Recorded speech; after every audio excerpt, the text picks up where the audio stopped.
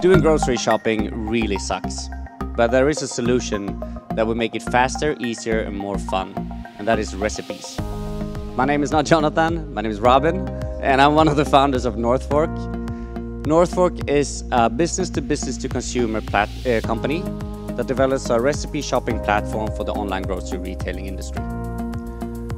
We launched our brand 3 years ago, and since then we've developed the platform and attracted the 3 largest retailers in the Nordics as our customers by generating an annual recurring revenue of 340,000 euros, and 11% of co-op's online sales goes through our technology.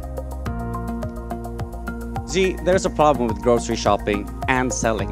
From a consumer point of view, doing grocery shopping is really a chore, and going online to doing the grocery shopping it really doesn't help you that much because it takes forever to fill up a cart.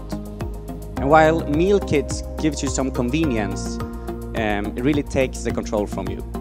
And on the other side, you have the retailers. They're investing heavily in online grocery shopping, but they're having the problem to create a fast and personalized shopping experience. And they all know that recipes is the solution for this, but developing the technology is super hard and complex.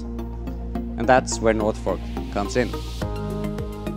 We use machine learning to really understand recipes and their relationship to products and personal preferences.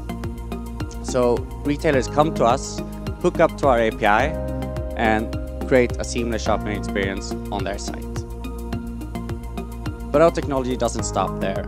It is now being deployed across all food bloggers and recipe sites on the Swedish market, so they can bridge the gap from inspiration to a full shopping cart with just one click. We're a team of 7 people with passion for food and technology and industry knowledge. And we are now sort of becoming the standard for recipe shopping on the Swedish market.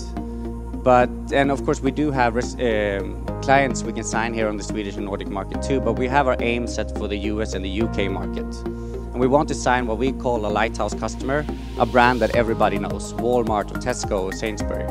And when we do, we will be ready for our Series A. But until then, we are now raising a small round of 500,000 euros in order to bridge that time until we sign that customer. So this is your time to get in early.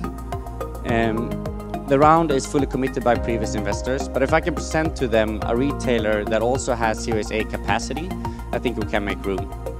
So come talk to me and be part of disrupting the largest industry on the planet. Thank you.